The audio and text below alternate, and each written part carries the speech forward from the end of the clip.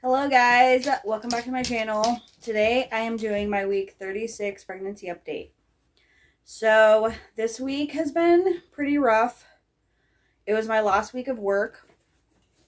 I actually had someone ask me why Thursday was going to be my last day if I wasn't due until April 9th.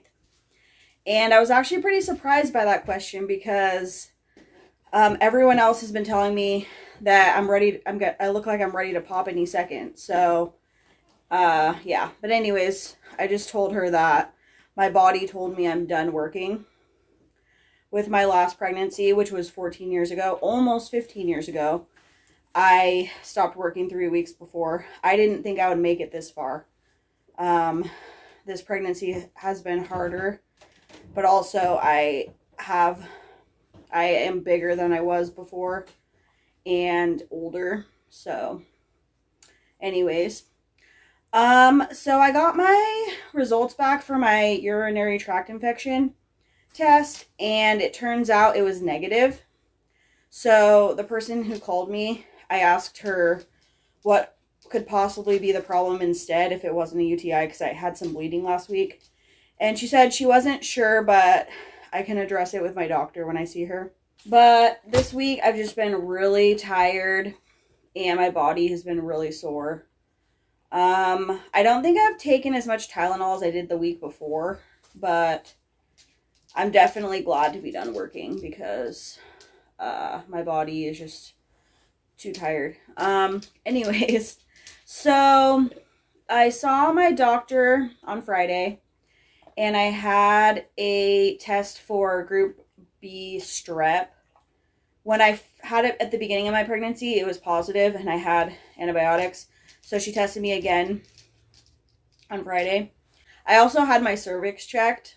I was really looking forward to that because due to the bleeding and thinking that I had bloody show last week, I thought, maybe the baby's coming soon.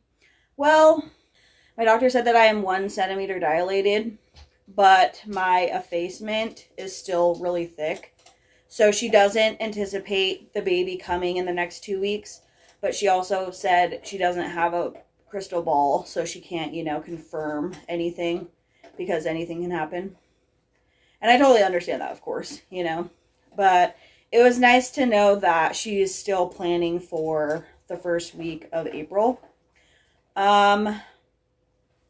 Since we were planning on a scheduled induction, she told me that the only day she has is Friday, the 8th of April. And basically I have to be at the hospital at 7:30 in the morning. So that's going to be really interesting. When I went into labor with my first daughter, it was in the middle of the night.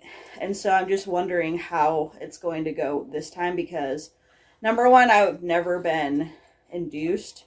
I don't know how fast it's going to go. All that stuff. It's all going to be a new thing. But anyways, and, oh yeah, so my doctor brought up the bleeding last week. I explained to her, I explained the bleeding situation. And she said that the cervix starts to get really sensitive, and also it's preparing for birth, and so that could be what it's from, because I just had a pap smear and all that stuff, and all that was good, so none of that should be a problem.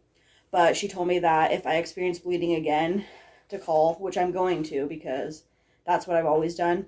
She said I may experience some spotting, but actual bleeding, she wants me to be checked out on. I ended up getting a lot of baby clothes from my coworkers. I would show you all, but it's overwhelming. So yesterday, well, actually the night before, today's Sunday.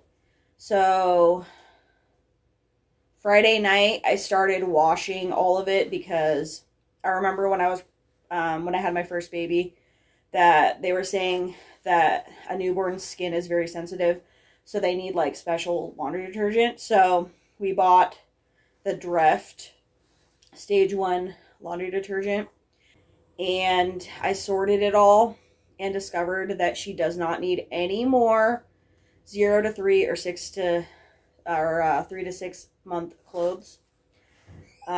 Today I plan on finishing the girls' room. They're getting a new floor.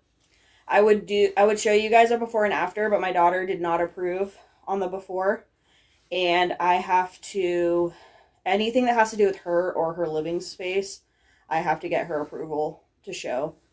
Just know that it's been a work in progress because we just had so much going on, but we finally got the rest of the floor we needed yesterday. We've been having a lot of problems with the floor people, basically just giving us the runaround, saying that they don't know where it is. It's like, thanks for the info. So Tim actually called around. He like literally did their job for them and got the floor we needed. So we'll be finishing that today. Today I'm actually feeling pretty good. Yesterday I was too, but yesterday I did yard work and it really exhausted me. That's why I didn't make my video yesterday. But I'm really hoping I can start making more videos since I'm not working for a while. But we will see because my energy levels go away really quick. So this will again be another short video because I have a lot to do today. But I hope you guys enjoyed and thank you for watching.